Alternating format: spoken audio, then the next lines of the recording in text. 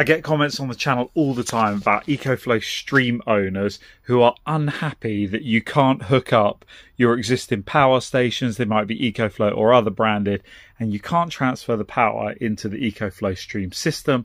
Well, I've messed around with a few different possibilities.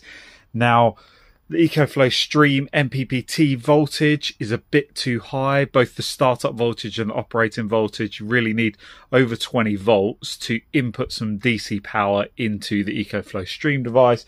And there's no easy way of extracting 20 volts from one of these devices.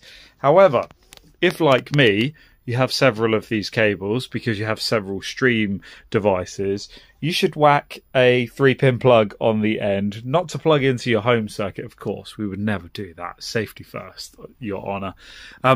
But you can quickly change this cable and you can pop it into your portable power station.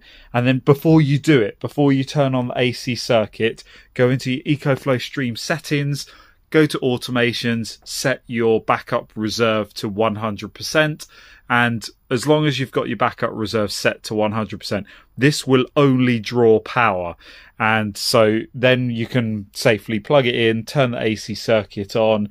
Depending on your power station, the two that I've tried, they both have a safety cutout anyway, so I did actually try and feed power from the Ecoflow stream into the battery. It didn't like that. It cut off the circuit, it turned off the AC circuit and isolated that. So set your automation to 100%, and as you can see, I'm now charging at 1200 watts. So that was at 100%. You can see it's got 3 hours and then it will fully charge.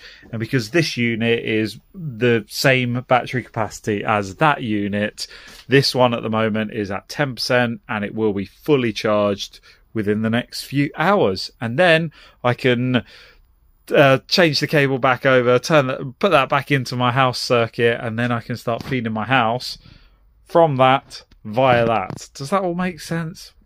Pop some questions and comments below.